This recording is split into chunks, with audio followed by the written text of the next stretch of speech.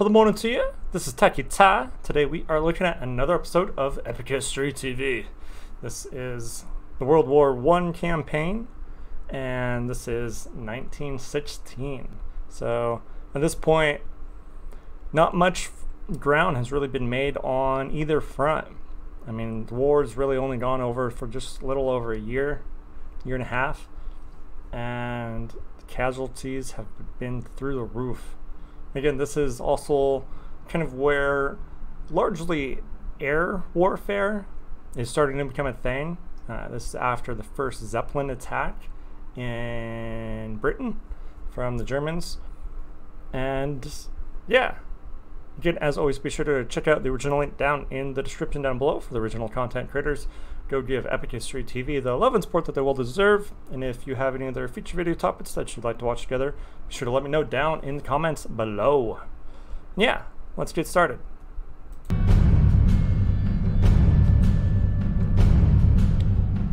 World War I was supposed to have been a short and glorious war. Yeah.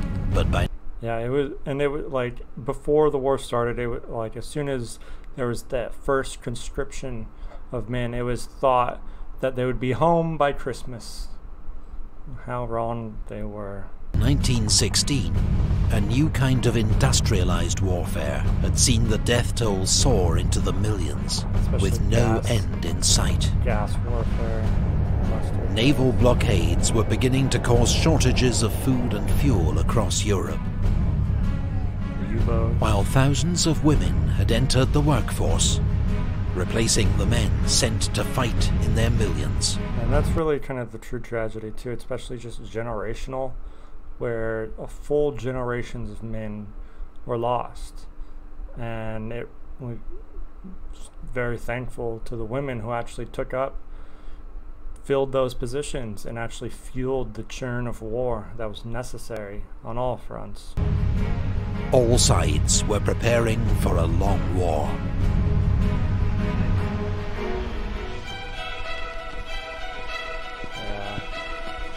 It's always horrendous. The war has raged for a year and a half as the Allies continue to battle the Central Powers. And Russia's having a hard time at this point. I mean, largely they were fairly underprepared for this scale of war. And unfortunately, the Tsar has dismissed his top general and taken full command, which is also meaning he takes full responsibility and blame. If things go wrong, he's just too closely tied and made himself to the war itself, and it's just a bad move, really. They joined by Bulgaria. Yeah, Bulgaria just entered the At war. sea, Serbia, and now that Bulgaria has entered the war, Serbia is surrounded, outmanned, and exhausted, and basically they're going to be out of the game. the British maintain their naval blockade of Germany, preventing the import of food and other vital raw materials. They were fighting tooth and nail on their northern front against Austro-Hungary, and they put up a good match and basically have held their ground up until this point. But as soon as Bulgaria comes into it, I mean, they're just so outmanned and outgunned and exhausted that it's almost futile at this point. They're out of resources. They don't have backup. Germany has retaliated with a U-boat blockade of Britain, but has to limit its attacks to avoid provoking the neutral USA, whose citizens have already been caught in the crossfire. Yeah, and I mean, especially, I mean, I kind of forget that Canada is in this war already. And I mean, of course there's that many conspiracies linking the US with the sinking of the Lusitania to actually have a just cause and Casa Belli to be embroiled and start joining the war, because they're already preparing, mobilizing, maybe not mobilizing, but they're building their arms up. They've really increased capacity and put most of their factories and all of this into warfare production. basically to supply Britain at this point.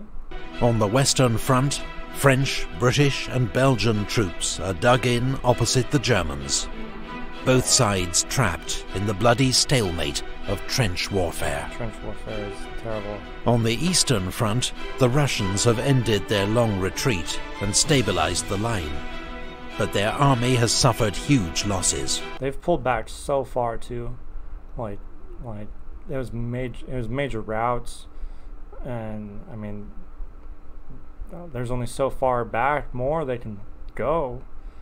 I mean, really, like, and it's just tough. They don't have the equipment really necessary either to actually like give their men the kit they need to actually defend against the Germans or attack, let alone. On the Italian front, Italian troops have launched a series of costly, unsuccessful attacks against strong Austro-Hungarian defences. Largely been a stalemate.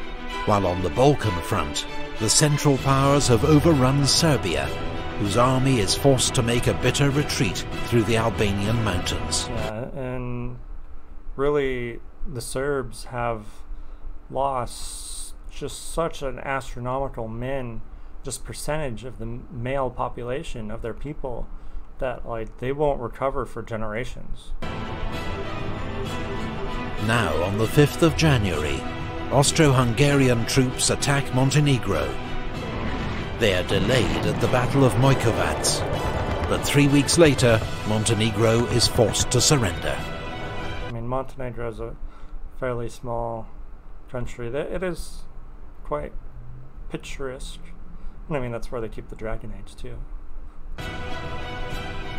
On the Caucasus front, the Russians launch a surprise winter offensive against Ottoman Turkish forces. 6 weeks later, Russian troops occupy the city of Erzurum. In April, they capture the Black Sea port of Trebizond. Meanwhile, the British transport 2 motorboats to Lake Tanganyika in Africa. They finally arrive after a 10,000-mile trip by sea and land, and help the British seize control of the strategic lake from local German forces. Yeah, and the commander, and I forget, but like, I forget where it is, but that German commander, like, he's one of the few generals of the time that like almost didn't lose a battle. Like, he, even towards the end of the war where Germany was collapsing and failing, like he just kept fighting and just kept winning. The same month, in German Cameroon, German troops besieged on Mora Mountain for 18 months finally surrender to the Allies. It marks the end of the Cameroon campaign. But in German East Africa.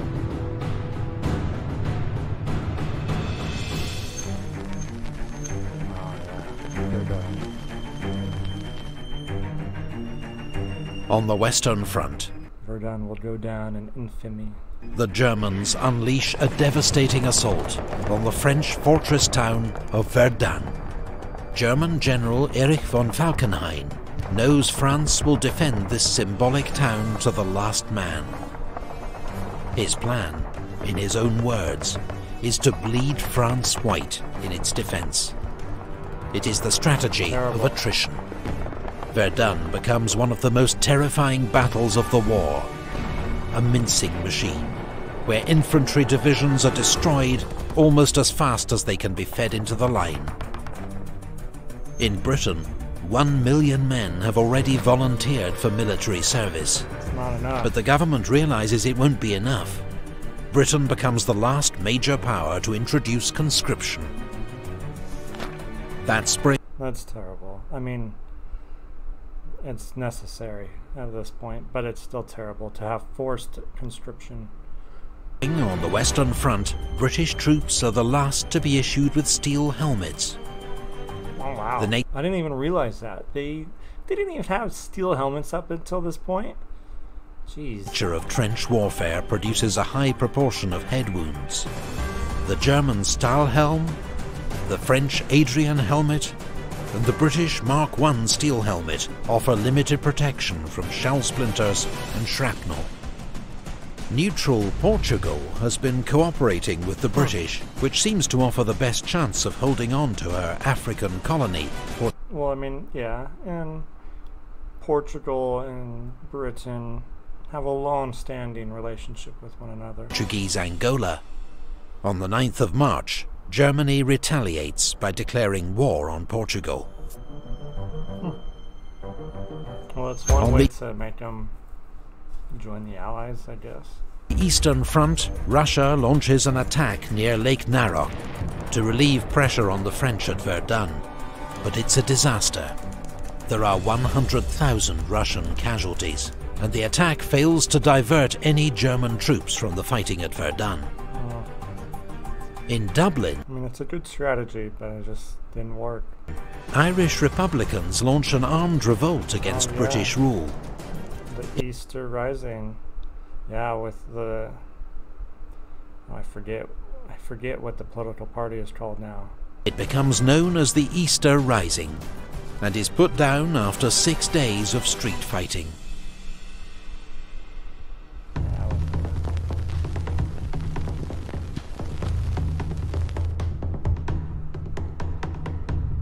In the Middle East, after a 5-month siege, British forces at Kut surrender. General Townsend leads 9,000 British and Indian soldiers into captivity. About half later die from starvation or disease. Britain wants Arab support in its fight against the Ottoman Empire, so it's promised Arab leaders an independent Arab state after the war. I mean,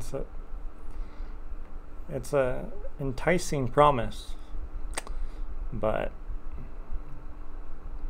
it doesn't look like they'll keep it.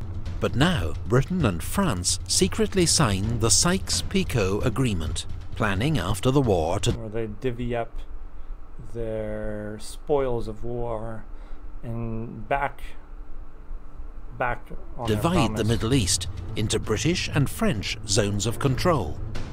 Unaware of this deal, Hussein bin Ali, Sharif of Mecca, leads the Arabs in revolt against Turkish Ottoman rule. In the Battle of Mecca, his forces seize control of the Holy City. On the Italian front, Austro-Hungarian forces launch a surprise attack at Asiago. Italian defences give way. Austro-Hungarian troops are poised to break through into northern Italy. That month, in the North Sea, the German High Seas Fleet clashes with the British Grand Fleet at the Battle of Jutland. In the only major naval battle of the war, the British suffer heavier losses, but claim victory as the German fleet withdraws and does not re-emerge from its base for the rest of the war.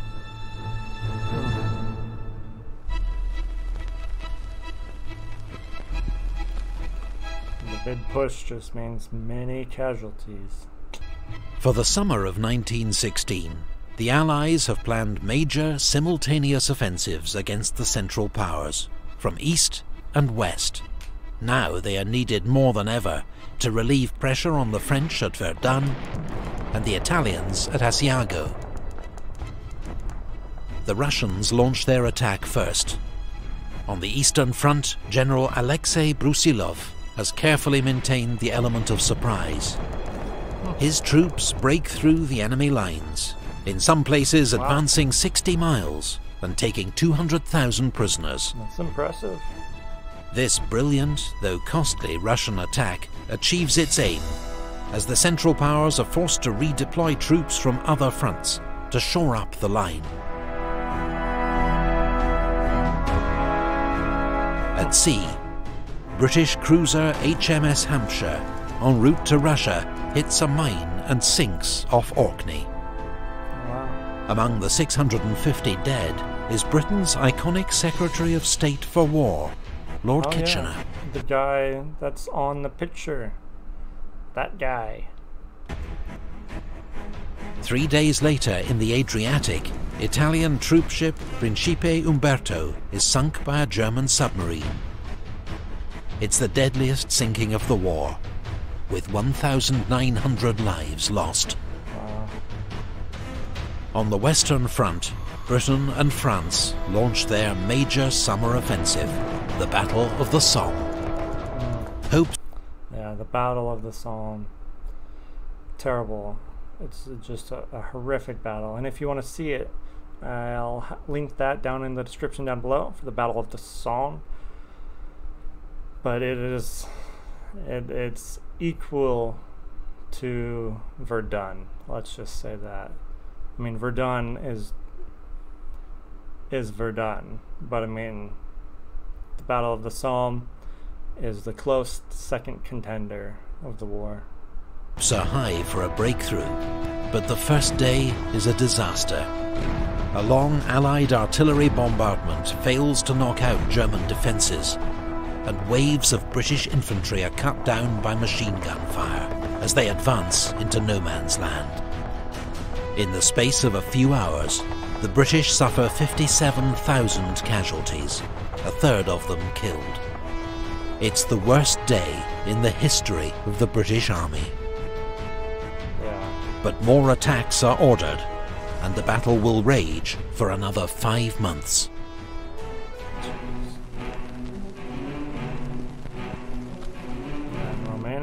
Encouraged by the Russian advance, Romania joins the Allies. But despite an initially successful advance into Transylvania, Romania quickly faces a counter-offensive from German, Bulgarian and Austro-Hungarian forces. And they're largely outpositioned too. Just the way their borders are set up. I mean, it's tough, especially going through, because they're fighting two fronts, the north and southern front. And Bulgaria has just had mostly just victories too, especially going against Serbia. And most Allied troops have pulled out of Turkish lands, so I mean they're really uncontested.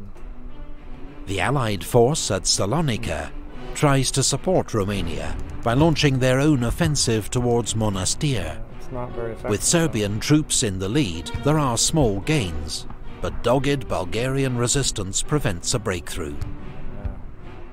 On the Western Front, General von Falkenhayn finally calls off the attack at Verdun. Jeez. The French army has honoured their commander General Nivelle's promise. Ils ne passeront pas. They shall not pass. But victory... Insert Gandalf meme here. ...comes at a terrible price. 365,000 casualties. The Germans lose almost as many. Verdun remains one of the bloodiest battles in human history.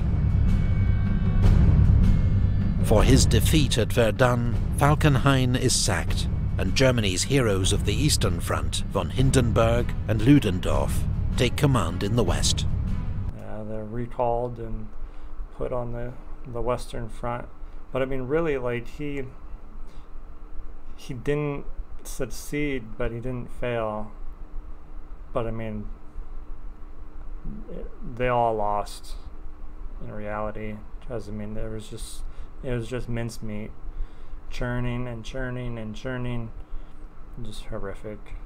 Meanwhile, the Battle of the Somme continues.